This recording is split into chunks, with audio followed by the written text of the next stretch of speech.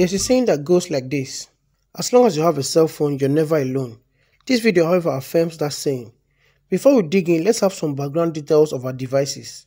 The Tecno Pouvoir 3 Plus was announced August 2019 at a friendly price of $146 or 53,000 naira, and it is the first smartphone with triple AI camera in the Pouvoir series lineup. The Infinix S5 was launched in October 2019, just a month difference from the Pouvoir 3 Plus, and it is the first phone from Infinix to have 4 cameras, as it sets a new standard for Infinix smartphone design. The available price is 53,000 naira or $146. And speaking of the design, the Pouvoir 3 Plus has a modern and stylish design and primarily made out of plastic. It weighs about 209 grams. The front is made of glass and having a gradient finish with a U-shaped notch that houses a single selfie camera. The Infinix S5 is rather an improved design that has caused quite a buzz in the mobile market. Without doubt, the S5 has a design that is going to have you take a second look. You probably might think it's from a different brand. The beautiful design is a plastic build, both the rear and the frame. It weighs 178 grams with the glass front having the punch-hole selfie camera. The weight of both phones are quite noticeable when you hold both of them, with the Pouvoir 3 Plus a little heavier than the Infinix S5.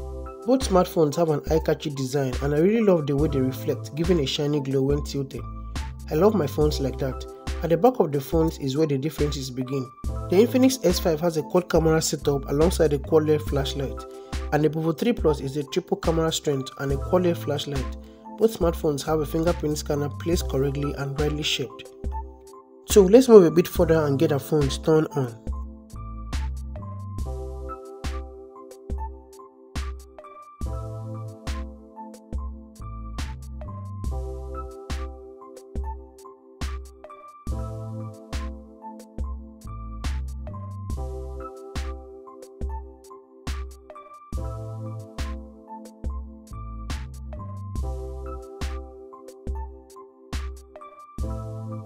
Both phones tend to have the same power on time of 27 seconds, and unlocking the phone with fingerprint takes about 0.5 seconds, which is absolutely fast. Coming to the display on both devices, it's another major point to look out for in smartphones. Looking at the trendy display now, it's more like a competition where mobile phone brands are keen on making every smartphone have a cinema view. The Pouvoir 3 Plus has a 6.35-inch AMOLED display with a resolution of 720 by 1548 pixels. It offers full vision with interesting 19:5:9 H2H aspect. Under the hood is a 4000 mAh battery for the Infinix S5, and a bigger 6000 mAh battery is available on the Pouvoir 3 Plus, making it a powerhouse phone. Helio P22 Chipset is what is available on both devices, and is clocked at 2.0 GHz. 4GB of RAM and 64GB internal storage is also available on both phones. Both devices have the same configuration. It's almost like no one is better than the other. You can expand your memory up to 512GB with external memory. I really like to find out which phone outperforms the other, so I am going to do an app opening speed test to see if this actually translates to everyday usage of the phone. Launching the Instagram application. The Infinix S5 opened faster while the Pouvoir 3 Plus comes later. The second application is a YouTube app, and they both open at the same time. And then I moved on to try the asphalt game, and again it's a tie.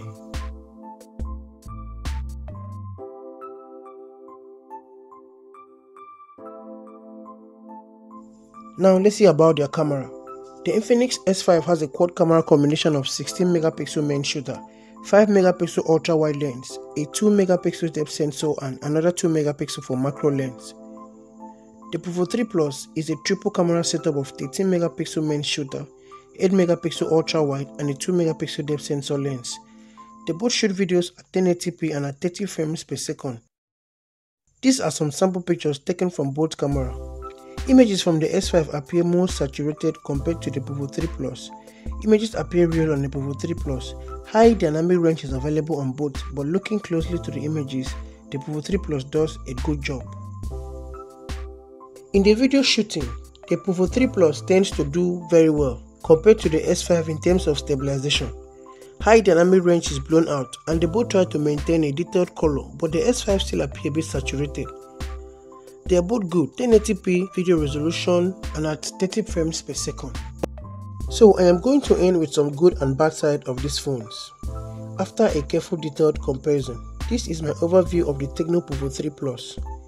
The large display makes viewing and playing games stress-free, and equipped with a good selfie camera that is perfect for photos, having an artificial intelligence to automatically beautify your image and make it more pleasing. It comes with a high-grade CPU and GPU. It is not a slow phone. Multitasking is smooth and is not sluggish. Not to mention the battery, the 6000 mAh power that extends your gaming and viewing experience for longer hours without charging. For the cons of the Pouvoir 3 Plus, it's not equipped with fast charging ability, neither supports a wireless charging.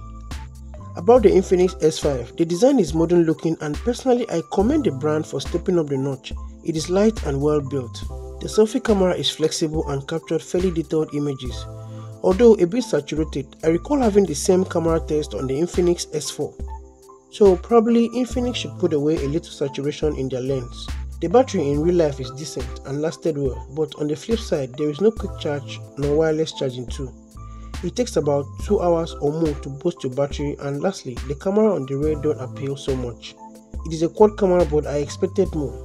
I wish Infinix could put more in their camera build, probably in the next flagship device, and also cut off some Bluetooth ways. The custom UI on the Infinix makes ads show up randomly, and of course, it's available on both phones. But aside all that, the Infinix S5 is good, and the Pouvoir 3 Plus is also great, and they are both recommendable. So to help you make a purchase decision, it's at your discretion because they are really good choices to make. At 53k, you can flex your phone in style. Don't forget to hit the subscribe button before you leave, and kindly drop a comment below at what you think and may likely want to ask any question. Thank you for watching the video. You can also like and share this video to a friend, someone out there who needs to make a purchase decision. And a big thank you for subscribing to my channel. I'll see you soon.